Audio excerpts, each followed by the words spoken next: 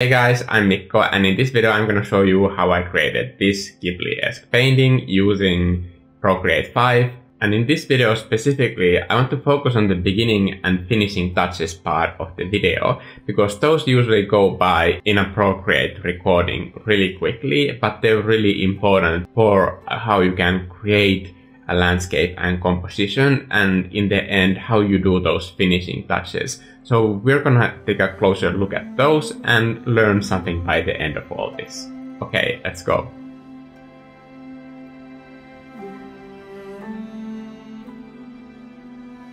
So the brush I'm using here is Larapuna, and it's part of the new Procreate 5 exclusive brush set. The cool thing about this brush is that it creates a lot of texture with just few colors. As you can see here, I'm just using few hues, but I'm painting the blue sky in the background. And this is the most important part that I wish you can take out of this, is that I paint all the flat areas by hand, so I just don't fill it with a gradient and blur it in the end, because this will create a small texture to the sky. It's not a lot, but it's still more interesting for the eye to look at than just having that paint bucket gradient type of a look to the sky. This is just my personal opinion, but when I have a huge print like the ones that you see here behind me, there it usually matters a lot how you have painted the large surfaces, because if it doesn't have visual interest, it somehow, I don't know, maybe this is just me, but it cheapens it a bit. So I'm using the same brush for most of the blocking. The Larapuna brush is just pretty versatile brush depending on the way you use it. The softer touches leave these sort of like blended edges, but when you press harder and don't tilt the brush, then you get these sort of more defined brush strokes. Halfway through this painting, I'm switching from this Larapuna brush that is exclusive to Procreate 5 to Jagged brush. And Jagged brush is already in your copy of Procreate, and it's a very versatile tool to use. You could do this whole painting with just that one brush. But the big thing to note here is that I'm not using tons of different brushes. I could do the whole thing with either of these two things, Jagged brush or Larapuna brush. You don't see me going to the brush menu all the time and switching between these things. When I switch to the Jagged brush, that's it. I'm not switching back to the Larapuna brush anymore. I'm creating the rest of the painting with the same brush. And the reason I'm showing these two specific things is that I've been teaching concept art in schools for 5 years now, and I've seen this process so many times that I know that a lot of students spend a lot of time in the brush menu picking up tools and adjusting their tools and just fiddling around with the settings, when you could just focus on the painting instead and use that energy there, because all this brain clutter that you have in your head when it comes to brushes, it's going to just slow you down and take away from the important parts, which is the painting. And another thing that I see a lot is that when the students start painting, I've seen it so many times that I thought it's worth mentioning, that the reason why I wanted to show you this footage of the screen is that I want to show you that most of the main blocking interface happens so zoomed out that it doesn't matter what size of a iPad you have. You can do this entire thing with a smaller iPad or even iPhone screen, because you don't need to zoom in. And the zooming in is like the biggest and easiest way to destroy your composition, because when you're so close to the painting that basically your face is smushed into it, there's no way you can handle a composition if you don't see the whole thing. Even when you're doing oil paintings, you should always step back, and this same applies to digital painting. You should have a clear view of the whole painting that you are doing and not get so close that you don't see the forest from the woods, in this case quite literally. So zooming out and using only 1 or 2 brushes is something I highly recommend. A quick note about how to paint trees at this point. I think I've done enough trees in my life that I can have some sort of insight into what challenges I have faced. So for me, what seems to work is to start with a darker color. So I start with the color that will remain as the shadow color of that foliage, and then I work towards the light and try to have consistent shape language. And the way that I paint details, it's always relative to where the light is coming from. I watched a lot of Ghibli movies, and the way Kazuo Oga, the background painter of most of Ghibli movies, does light on trees is that he paints the details closest to the light and closest to the camera. So for example, if you have a bunch of trees, you don't need to paint all of the details in all of the trees. Just pick the areas that are closest to the focal point and closest to the camera, and that will sell the rest of the trees to have the same amount of detail. At the end of the video, you see me repeating this detail process to the front stones that are part of the stone wall in the picture. And I just do a little bit of details in the very corner of the first stones that are closest to the camera, and then I just leave the rest as paint blobs, because I think it already sells that the rest of them are rocks that have the same level of detail. So whenever you're doing detail on any surface, just consider how close it is to the camera and where the light is coming from. When you are looking anything in the real world, you're basically looking things that are hit by sunlight. And when it comes to video game design, you are always leading the player to where the light is coming from. So same applies in pictures, I guess, that where you see light, your eye will follow. The shape language in these trees has this sort of like round repeating pattern, but I have about 3 different ways of showing this round shape.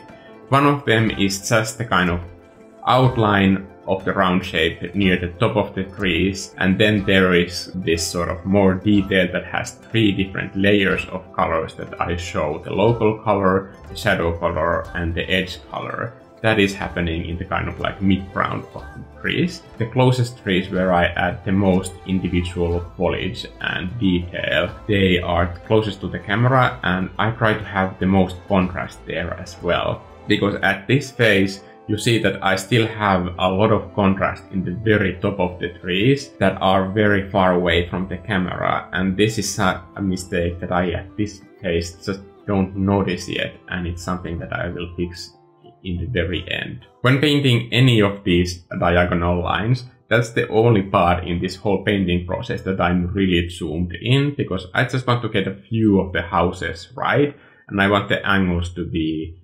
precise.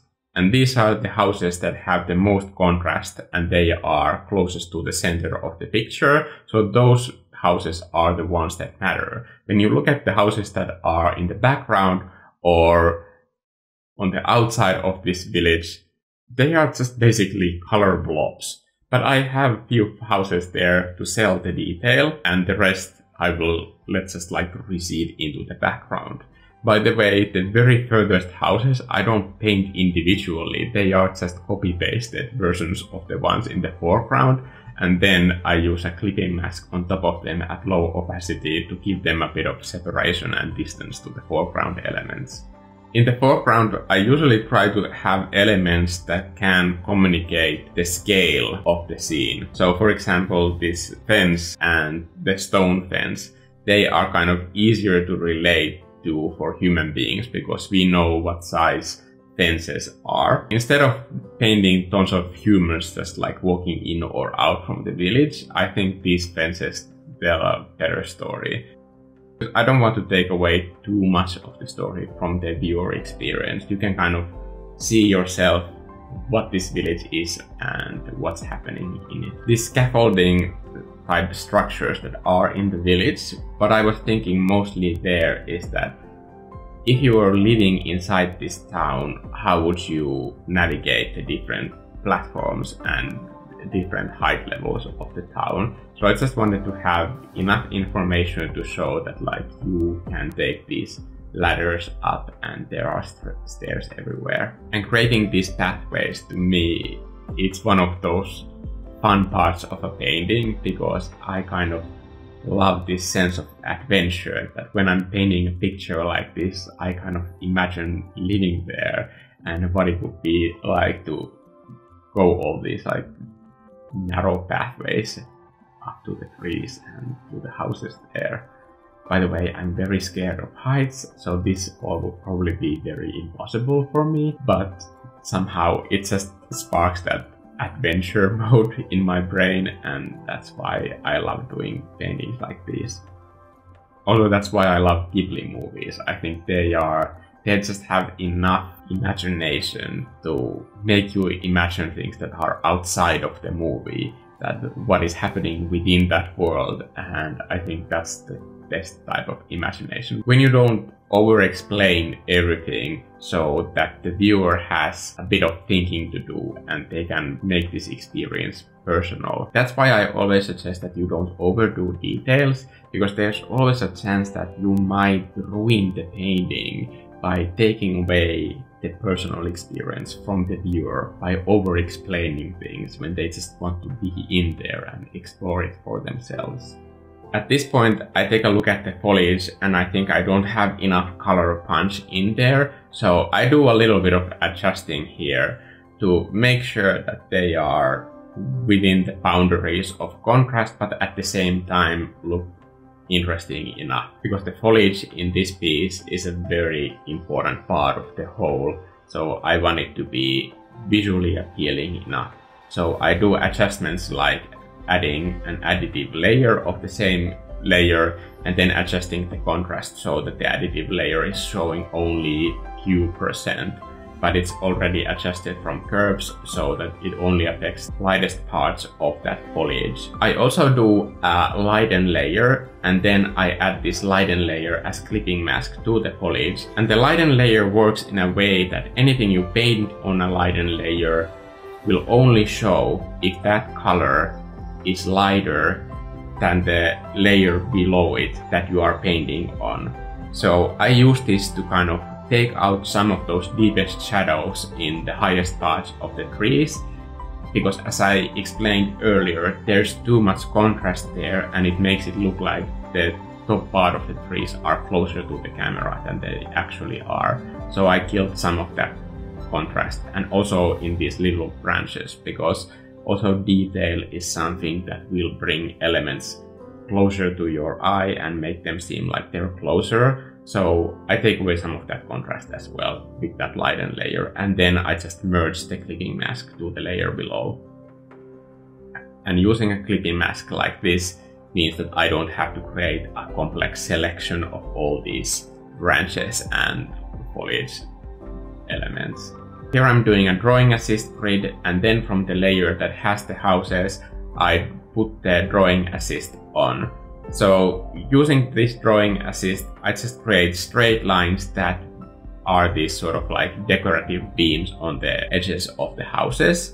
Because I just wanted there to be more things to look at and have a bit of more visual appeal. When your eye gets to the village, that there will be something more to look at. And using drawing assist in these elements, for me it's a very quick way to draw straight lines, because usually if I were to draw straight lines in any other way, I would have to wait for that quick shape function to kick in, and in a situation where I have to draw this many lines, that would just take too much time. So having drawing assist on means that I can just instantly draw all the lines in perfect perspective in relation to these houses and just be done with it basically much quicker. And the reason why I've left these clouds in the background is because I already blocked in the most important parts when it comes to composition, so I know where the light and dark contrasts of the clouds are going to be. So that's why I added these very quick blobs in the beginning with that Larapuna brush. But here I've already switched to that jagged edge brush and I'm doing the detail of the clouds. And the reason why I left this as last is because I just love painting clouds, and it's one of those sugar at the bottom of a very big coffee cup that I like to have as a motivation to finish the other parts of the piece, so I get to do the fun part, which for me is clouds. I'm thinking of doing a live stream where I can show the full process of painting clouds, because it's quite a specific way that I do it, and if somebody is interested in learning that, just let me know in the comments below, and I will try to make a stream happen where I just paint clouds and show the technical aspect of that. Basically, at this phase of the painting, I have all the foreground elements flattened to a single layer, and here you see at the end that I'm using a lot of lighting tricks to kind of punch the mood of this painting. And the way I edit most of my paintings is that I use a lot of additive layers. For example, all of these foreground elements are now flattened to a single layer, and I copy that layer, and then I use curves so that only the lightest areas of the layer are remaining. And then I set that layer as a clipping mask and set that dark layer to blend mode additive. And with a mask on that clipping layer, I paint in these lights, and they are very low opacity brush strokes. So they are almost completely black, but a little bit of gray in the mask will like bring out that additive light into the picture. And here I recommend that you're very careful with how much light you add, because you don't want to overexpose areas. So there's always a little bit of saturation and value left before it goes completely 100% saturated or blows out completely otherwise, because that will also lead into those flat colors, and I want to keep the eye moving, so nothing has to be too important. So I do that to several parts of this image. I do that to the houses, I do that to the foliage and to the tree trunks, and then in the end I have this piece. And you see that the final light adjustments, they add quite a bit to the mood of the image. So usually, because this goes in like 2 seconds in a painting, so I wanted to create this longer way of explaining what's happening in that sequence. So I hope that helps, and if you have any questions, ask them in the comment section below. And if you want to have that sky tutorial, please let me know and I'll try to see what I can do about that. Go and paint fun stuff, and I'll see you guys in the next video. Okay, bye!